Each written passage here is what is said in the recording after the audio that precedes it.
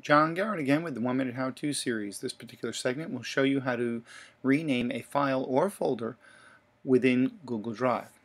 There are a couple ways to do it. First of all, you would want to highlight the name of the item that you wish to replace or rename.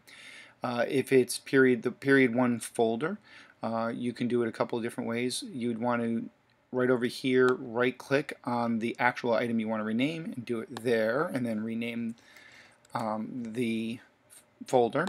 The other way that you can do it is to go into, if you see it here on the list and you're in the folder that it belongs in, you click here. Again, you can right click and rename.